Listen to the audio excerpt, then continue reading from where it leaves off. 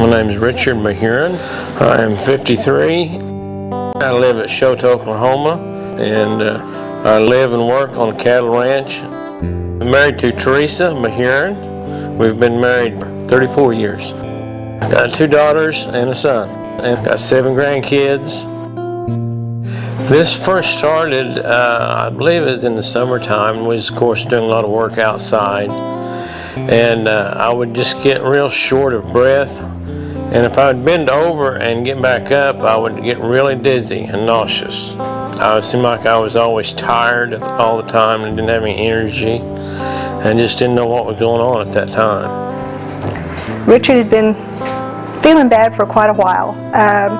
Probably over 10 years that he had been symptomatic. We kept asking the doctors that we go to about if there's anything else that could be done after he got the pacemaker, and that seemed to help for a short time, but it just really wasn't doing the trick. And as he was getting older, and he was just having more episodes.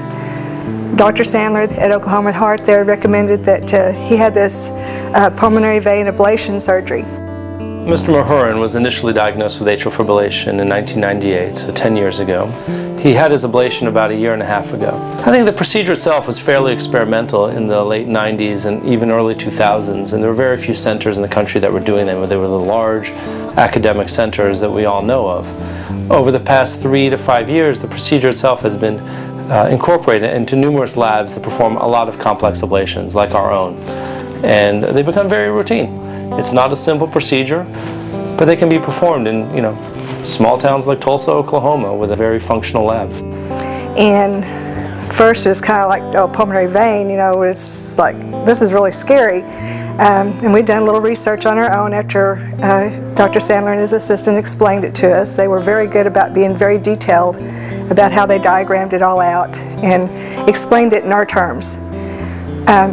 So we decided that the risk was worth taking, and it was a little tense in the waiting room, waiting for someone to come out and tell you about how he was doing, because you had no idea.